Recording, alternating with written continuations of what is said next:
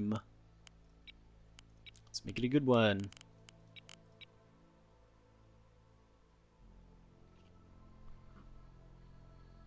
Annihilation.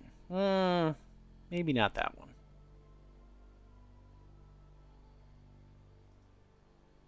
Right. Oh, I can ask him.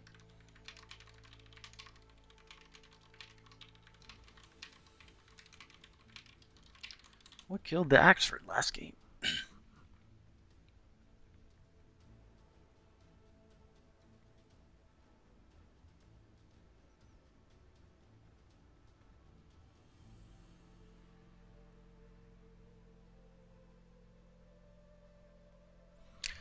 Alright, it's going to be a little while, so let's see what the shipyard has for us.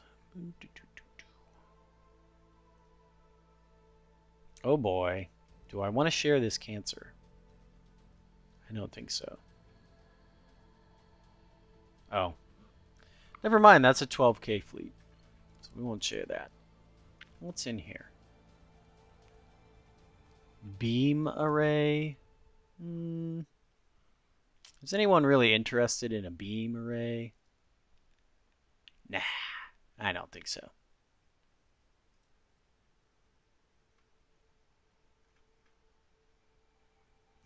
Interesting missile designs. Yes, but this lobby actually filled up very quickly, so maybe we will do them after this match. There's a couple of missile designs I like, but I think the space is a lot more open after the OSP update. We recently had ARADs get reduced in points from 4 to 2 points, which opens up a lot more missile designs featuring them. ARAD is especially good right now because when you fire it, it has a home on jam baked in, which creates a situation where, so say you're firing an ARAD at, well, let's just do an OSP ship as an example. So let's say you fired ARAD and they want to jam the missile. Now your missile is automatically tracking their jammer. So they say, oh no, it's ARAD. So they shut that off and then they turn their radar off, right? Well, if you have been sneaky and put a backup seeker on your radar, or on your ARAD, let's say it's ARAD and then active radar, well, now they've turned their radars off. They can't even see the missile coming anymore, but your missile is still going to track them because it has an active radar backup. So it's a situation where if they turn their radar on so they can see and engage with like AMMs and some of the longer ranged point defense, then they can't do that. So the only way to dodge a missile built like that is you have to turn your radar off and you have to drop chaff. But you have to drop chaff either manually or have it go off before you turn your radars off, because if you turn your radars off, you can't see the missiles coming. So I like that design a lot right now. Let's see some other good things. I like command, either just as a primary or like with a wake backup or something. I've always liked command. They're really good against OSP, against ANS. Oh, you just have to be aware that it is possible for them to be jammed. But command jamming is kind of like a unicorn of Nebulous, despite the fact that it's super powerful in the right circumstances. Just so many people don't bring it, and OSP, the only way for them to even bring command jamming is on an Acello.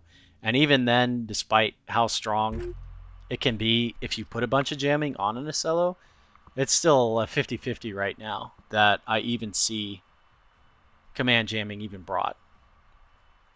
Now, there's a starter fleet featuring an Acello that comes with the EO Dazzler, the radar 360 jammer and the command 360 jammer, and that's just like a god of missile jamming. Very few setups. That ARAD active radar is one of the few that will get through that combination. But like, it used to be very popular to fire something like a extended radar with an EO tip on it, and that will just get obliterated by that setup. It won't come anywhere near the jamming ship. EO is amazingly good against ANS, just because, obviously there's no way for them to jam that, so, and that's always going to be good. If you want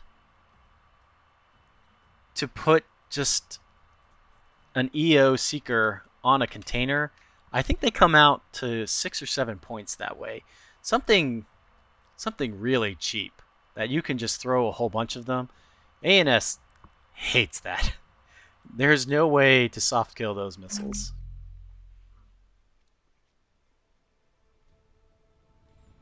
Oh, I was talking so much, we did not get to go through the predictions. Oh well. Here's a T-30. By the way, if anyone is new here and wonders what I'm talking about when I say all of these 3-letter acronym weapons, let me know. I'd be more than happy to explain what the weapons are and what they do. Okay, Kim Nebulous coming out with the Plasma T-30 combo. I understand why ships are split like this, because you get the buffing of ammunition elevators here, and you get the buffing of where is it? It doesn't have any. Oh, it doesn't have any. Anyway, you can split the buffing because the plasma are technically energy weapons, whereas these are, they benefit from ammunition elevators. But personally, I'm a much bigger fan. Don't buff stonewalls. Stonewalls are amazing. You just have to take enough of them. Personally, I'm a fan of mixing it up and having plasma on the T-30 ship and not making just a dedicated ship like this. It allows you to split up the ships if you need to. Yes, don't buff stonewalls more. They are amazing. Yeah, I prefer to have the mixed ships, even if they don't get all of the buffs together and stacked like that. It might be a little less. Ooh, S2 coming out. It might be a little less optimized, but as far as actual usability, it's greatly more, in my opinion. One of my favorite fleets right now is the Plasma T-30. Are these? No, these are not mine containers.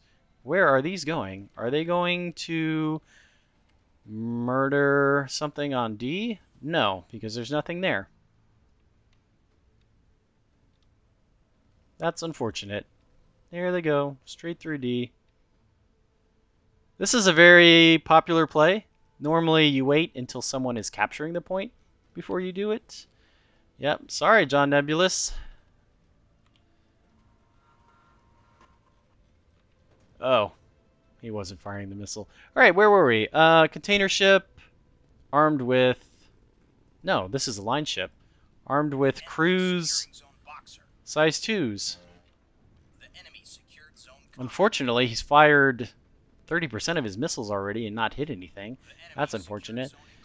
Meanwhile, over here, we've got a 450 with some container utility.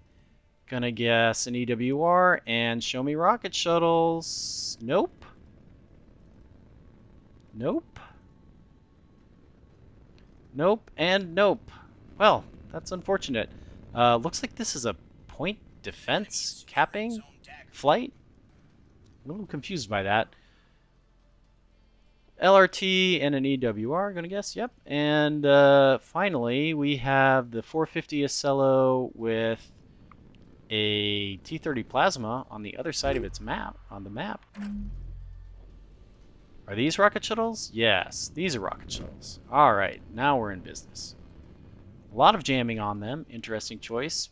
Meanwhile, we have on the ANS team a 450 battleship, two 450 battleships. This one has a beam on the front. Interesting. A point defense frigate, a beam array. Only 3. Are these also armed with missiles then? Yes. And gonna guess this is a missile Axford. I love this design. I have a ship built like this. You've got S3Hs on the top and a beam for when you run all out. And I think this will play very well against OSP. I was a bit distracted catching up here. Initial deployment, we have the BB on the left, the BB on the right. Looks like they're moving into Overwatch position. Yeah, I guess they are cap shuttles. I don't normally see cap shuttles that have that EWAR and that sensor package. It's almost more like they're escorts. They are. Yeah, so this is a lot of points just for a P60. Oh, I suppose it has AMMs also. Yes. Okay. And that makes the other pair the capping group. Or it's just... I don't know. I'm a little confused by that design. Meanwhile, oh, we have a hang-up here. That's interesting. It looks like it's firing on an Elint? Not sure. Anyway, the rest of the fleets, we have the Axford and the DDs are both backstopping at D. Meanwhile, there is a capping group on A. Looks like no one is doing anything about it, so uncontested. There's plenty of missiles available, especially from this missile Axford that could be going down there and doing something about it. Looks like that is not going to be the case. Or we'll have to see. It has to clear this rock. I believe these are probably direct fire missiles on that version of the Axford. EWR coming out, spotting what it can spot. And there go the jammers. So probably they were locked on to a signature that then got lost, and either a pinard or something else happened there that they just fired off into another. Looks like these shuttles have said no, go away, fired all of their jammers at this one Axford, which has 120s on the side. That's interesting. It's putting an awful lot of eggs into the 120 basket. If containers get shot at this, well, there are no containers. If missiles get shot at this Axford, it's going to have a very, very bad day with only 2 120s per side. So there is a hang-up. There are no mines, but... So one of the things that's good about taking a hang-up versus OSP is a lot of times you can use it to interrupt their communication between their long-range radars and the fleet in question. The strength of the hang-up is dictated by how far the ship that you're firing the hang-up is from whatever you want to jam it from. So you're jamming the receiving, you're not jamming the sending, if that makes sense. So if you isolate a fleet and you fire a jammer, a hang-up at it, and its closest radar is 10 kilometers or 12 kilometers away, that means it's not getting its radio signals to you. You can then follow that up with a blanket, and they won't be able to see you at all. They lose the advantage of that long-range radar.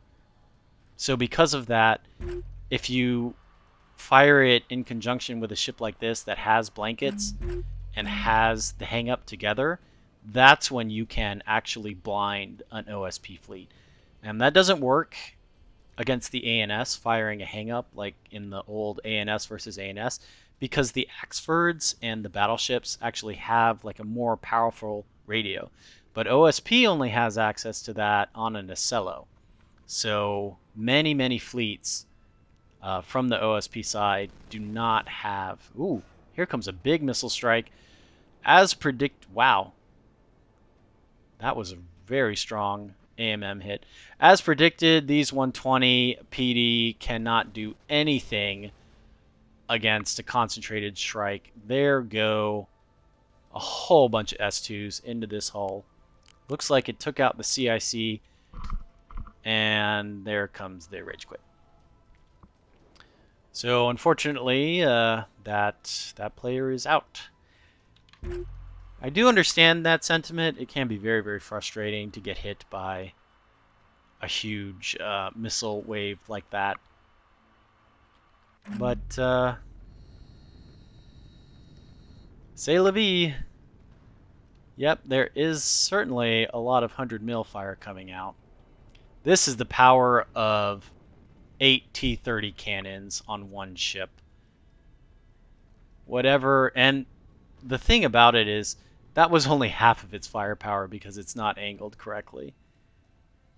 Once these other T-30s come out, just the sheer amount and volume of fire is absolutely crazy. Looks like it might be out of range. Not sure why the plasma isn't being fired. Oh, there it goes. All 8 cannons firing at once. Well, still only 4. Soon the rest will fire. There they go. There's the rest of the volley. Oh, but the beams have gotten into range. That was a little unexpected. I can't see ranges here, so unfortunately, this plasma line ship getting toasted. These T-100s firing HE, I believe, is 25. Either that or firing AP is enough to gun down these. Oh, some rockets coming in. Oh. Those may have just been tester rockets. Looks like, yep, they haven't fired everything. But between this and the 100 mil fire and more rockets coming, not a whole lot of time left for this DD group to live. The thing about this 100 mil firing AP into a destroyer like this is it can kill this beam incredibly quickly.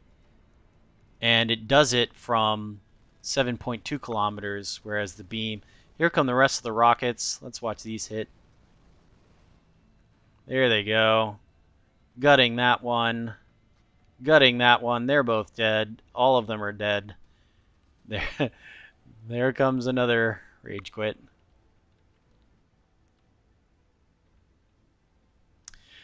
Yep. I do. Oof. I do understand. You know. Well, in his defense, all of his ships were dead. I mean, absolutely. This was dead. This is dead. These are both dead.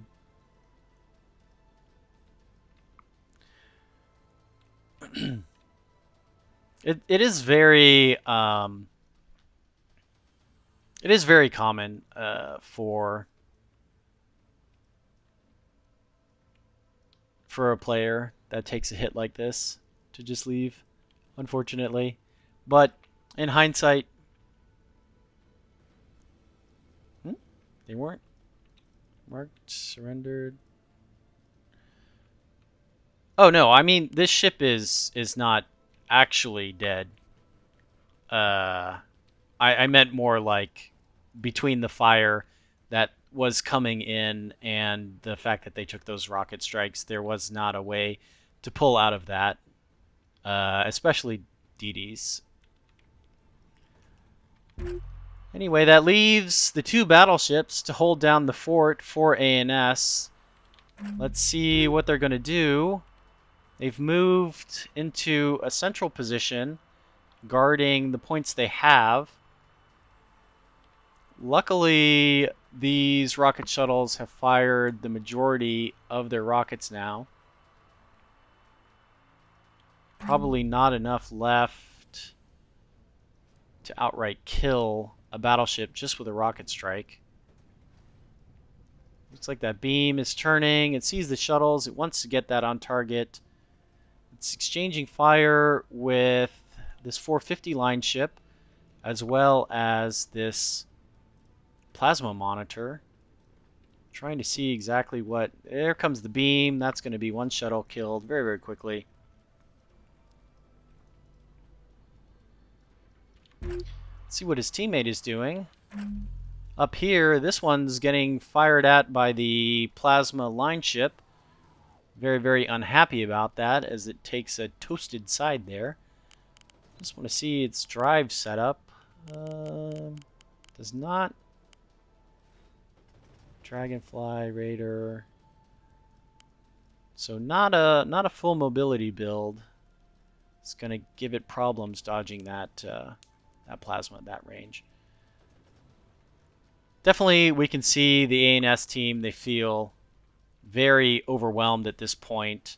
They're getting shot at from multiple angles, having to deal with multiple threats. Everything on the board here is capable of killing these battleships, especially since there's plasma here. And here comes a rocket strike on the frigate. Interesting choice. I suppose they are going to leave this plasma to deal with this battleship. And unfortunately, it is completely cooked and will be taking massive, massive damage from this T-30 line ship. It's already lost its front beam. It's losing more components. When the reload comes in, and there it is, it's going to get absolutely obliterated. There goes the front. It's still pushing forward. Suppose it's charge of the light brigade time. And there it comes, just all flying in. Insult to injury. Here comes the 450 Acello adding its firepower. Not that it's needed. This T100 or this T30 100 mil, more than capable. Let's see if any of these missiles hit. Size 2s. Looks like one of them will. The enemy is securing zone Comet. Looks like they came out from the battleship.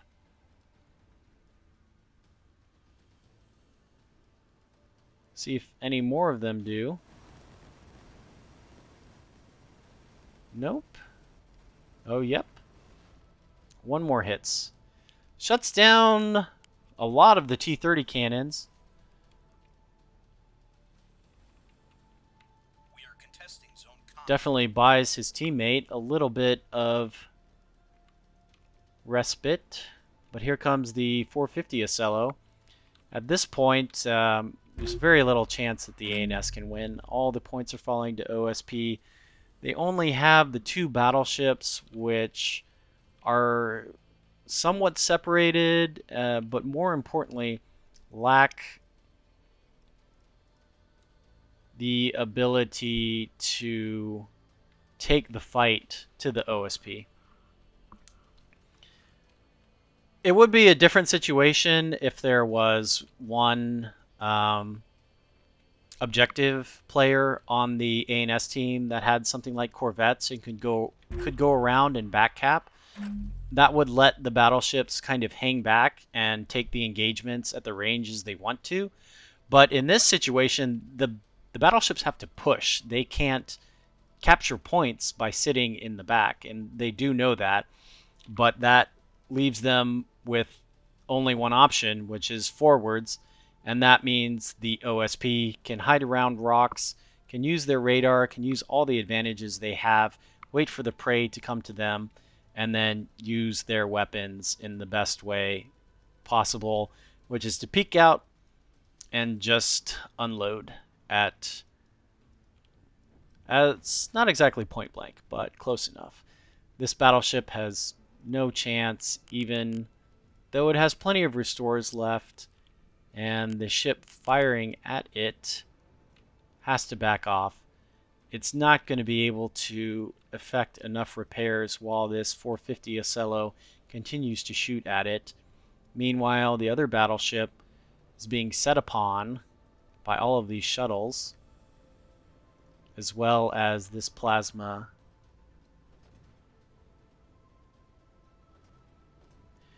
Yeah, yeah, definitely the battleships needed to coordinate with their team a lot better. There was a game earlier where a battleship was able to hold a flank basically by itself against the push of two 450 SLOs and a line ship and didn't even take major damage. So battleships definitely still have the ability to put out major damage and tank a lot also. But the key difference between that game and this game had the plasma um, T30 combos, which are just absolutely devastating when they do go off, and also the rocket shuttles. Those two weapon systems right now, I would say, are hugely contributing to whether OSP wins or loses the game. If they opt not to take them, there's a stark difference in the success rate between games where they take them and games where they don't take them. I still haven't seen many instances where 450 line ships are able to outbrawl ANS. I've heard it's possible, but I've never seen it be the case. Even when multiple line ships, 450 line ships, have stacked up,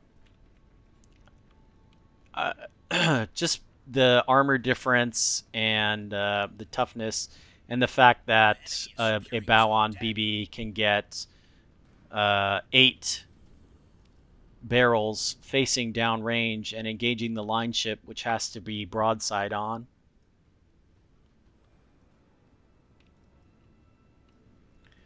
So really just a matter of when this player decides to hit that surrender button. The enemy is And there it securing is. zone Comet. Oh, that was Barrett. Waiting on Blind Guy. So in hindsight, the battleships, they had good positions. There was a lack of communication, I want to say. The positional play actually between each team was pretty good. It was just a case that each of these fleets on the ANS side, which got taken out, pushed up a little bit too far. And that small, I mean, under under 500 meters really was the difference. And the OSP team did a great job of keeping an eye out for when something got into range, got a little bit out of position, and they pounced on it. And they had their ranges for their weapons dialed down exactly where they needed it to be so that they could come in, push the damage onto whatever was out of position, and just pounce and destroy that right flank in particular. And without the BBs there to add the point defense support, add the suppression fire support, it was really tough for them to do anything about that.